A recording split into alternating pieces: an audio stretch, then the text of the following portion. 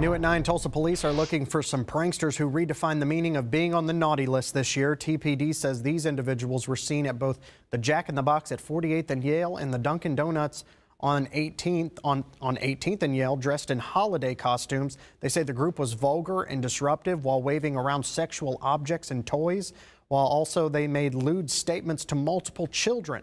They believe they were filming for a social media page and left in likely a red Audi A3. Anyone who has info on these suspects is asked to call the Tulsa Crime Stoppers, 918-596-COPS. You can remain anonymous when calling.